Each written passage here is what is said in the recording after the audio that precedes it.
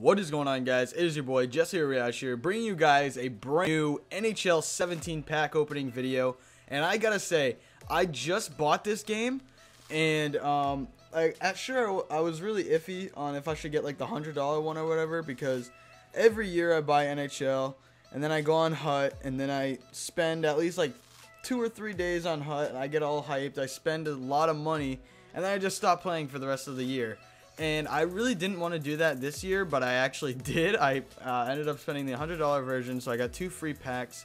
And I will be getting 2 free packs every week for 25 weeks or some shit like that. I don't know. Plus, I got free EA access and all that bullshit. So, I'm just going to be showing you guys what I got out of these packs and how interesting my first couple games were.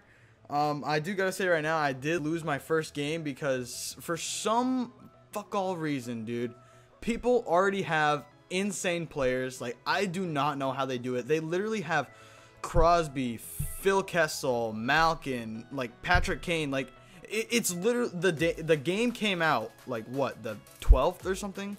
It hasn't even been its full week yet, dude. Like, I can't even see the freaking NHL like stars of the week or what, like team of the week, you know.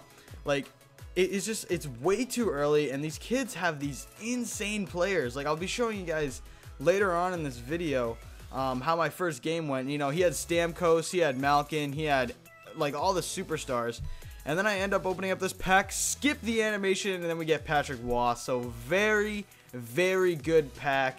I did not expect that. I wish I was recording my reaction. I was freaking out. I've never gotten him before in any NHL game. I usually start off an NHL game with a legend, though.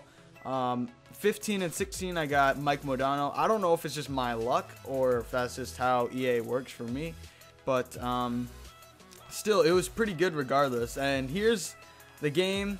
I absolutely destroyed this kid.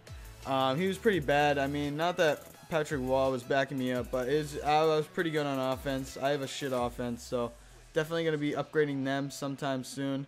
And yeah, so that's what I got out of the pack. Hopefully you guys enjoyed this quick little video. I mean, it's not much, but I will be doing FaZe Apex's challenge tomorrow if you guys don't know what that is. It's basically you got to do something out in public for FaZe Clan. You got to have balls, and let me tell you guys, I have balls, alright? This thing I'm going to do is very risky. So I just want to thank you guys all for watching. Make sure to subscribe, and I love the fans. See you in the next video. Peace!